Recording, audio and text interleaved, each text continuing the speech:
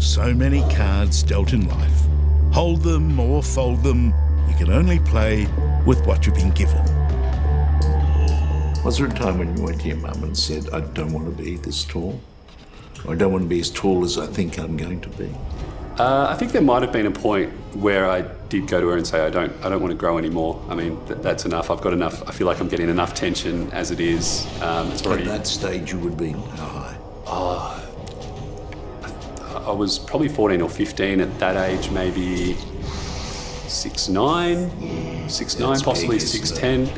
And obviously at that age, I think, you know, you just want to fit in. You just want to be like everyone else, like all your friends. Cale came to me when he was about, 15 or something. He said, Mum, I really don't want to be much taller than this. So I took him to a paediatrician and we asked what could we do to sort of slow down the growth or stop it.